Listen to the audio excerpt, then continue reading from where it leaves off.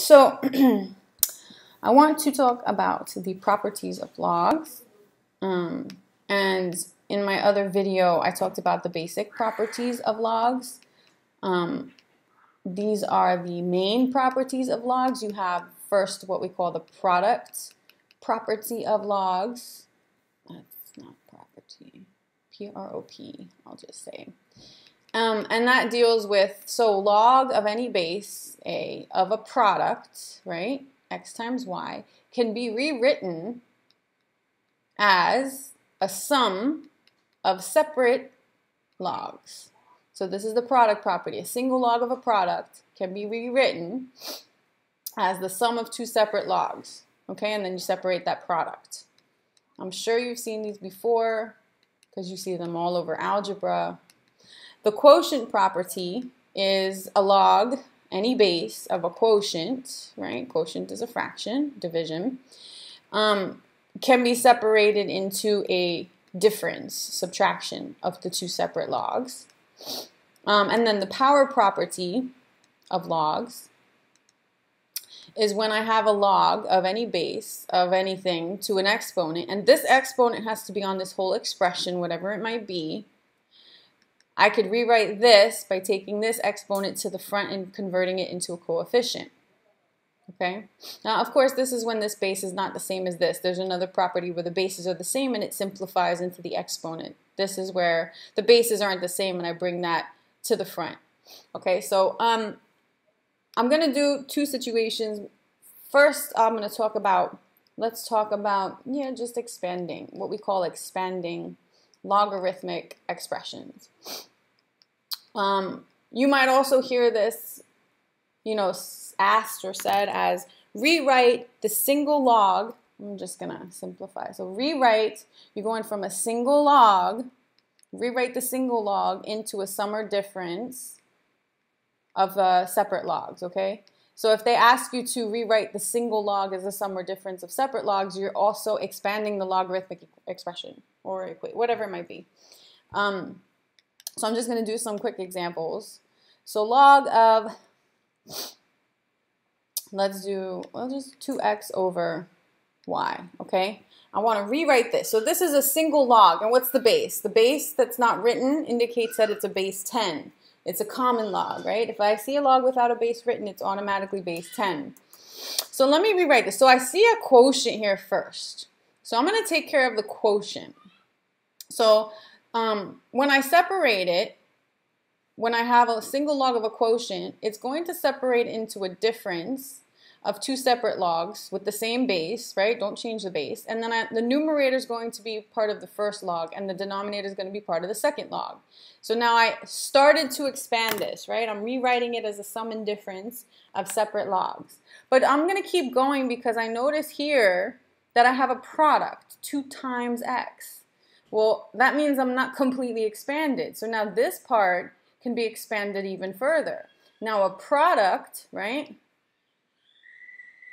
when it gets expanded, becomes a sum of separate logs. I'm not changing the base. And then the first part of the product goes with the first log, and the second part of the product goes with the second log. And then don't forget to bring down the rest of the expression. And I can't really do anything more with this because there's no exponent on this and there's no product or quotient. So now it looks like basic kind of situation. There's no exponents on them. There's no products left. There's no quotients left. So this is my complete expanded case. So this single logarithmic function or single logarithmic expression rewritten as a sum or difference of separate logs is log 2 plus log x minus log y. And I can go back and forth between the two cases. Okay. I'm going to do another one. ln of x squared y to the third over z to the fourth. So this is the natural log, right? And the natural log has a base of e. So it has the same, remember, this is any log with any base. So it follows all of these properties the same. But it's a natural log. It's a special log. Well, I see, again, the quotient first, right? That's the big guy. So let's deal with the quotient. And when I have a quotient, of a single log of a quotient, it separates into difference, subtraction of separate logs. The numerator goes first, and the denominator goes second. Now, I'm not done. Everything has exponents, but I also noticed that this has a product. So I'm not done. This has to be expanded even further. And a product, right, expands into a sum of separate logs. And then the first part of the product goes with the first log, and the second part of the product goes with the second log, and I'm going to bring the rest of this down. Now, I'm still not done, and the reason is because I have these exponents on these expressions. If this is an x to the second, this is a y to the third, a z to the fourth, right? So those exponents are on those full values, x, y, or z. So I can use the power property now, apply that exponent to the front, and make it a coefficient. So now this exponent comes to the front as a coefficient 2 times ln of x, plus, bring that to the front, 3 times ln of y, bring that to the front, minus 4 times ln of z. No more exponents, no more products, no more, after the logs, no more quotients, so therefore this is fully expanded, okay?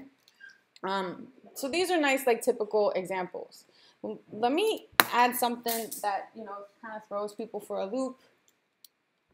So something like this. Let's say I have log, it doesn't matter what base it is, we'll make it base 2, let me make it a different base so you don't confuse it with what I'm about to do. Log base 3 of the square root of x squared y over 9. So, I mean, there's not a whole lot of difference between this and these. I still have the quotient. Obviously, I changed the base. I still have the quotient, but what is the main difference is the fact that there's a square root over that whole quotient. So I can't go right into this quotient property because this does not have anything over it. I have to simply get a quotient by itself before I can apply this property and separate. So I have to get rid of the square root. So, all right, I hope you guys remember this. I can rewrite a square root as an exponent. And that exponent is 1/2, right? So this is a rational exponent, and this is called a radical sign. The index of the radical sign is 2. Sometimes you'll see a number written here inside this little tick thing. So that's called the index. And the denominator of that fraction in the exponent is the same as the index of the radical, okay? So that's how you go from back and forth. So if this was a 4th root, this would be 1/4, So the first thing that I want to do to get this quotient is bring this exponent, use the power property to get the exponent to the front. So I'm going to bring that 1/2 to the front, log base 3 of x squared y over 9. Now, if that 1/2 didn't apply to this whole thing, then I wouldn't be allowed to bring it to the front. So remember, the power property says that this exponent has to apply to the whole expression here. Otherwise, I can't use it, right? This has to apply to everything here, which it does. So I'm going to use that property, and that works. So now, that's nice. Now I have that basic quotient here. So now I'm going to use the same idea as I did here. I'm going to separate the quotient first. But don't forget that it's 1/2 times this whole thing. This quotient is going to separate into a difference, right, of separate logs with the same base. And the numerator goes with the first one, and the denominator goes with the second one. Okay, 1/2 times this whole log, so 1/2 times this whole thing. I'm not done. Again, I have a product here, so let me rewrite that. So as a log of a product gets separated into, keep my base the same, a sum of separate logs, and the first part of the product goes here, and the second part of the product goes there.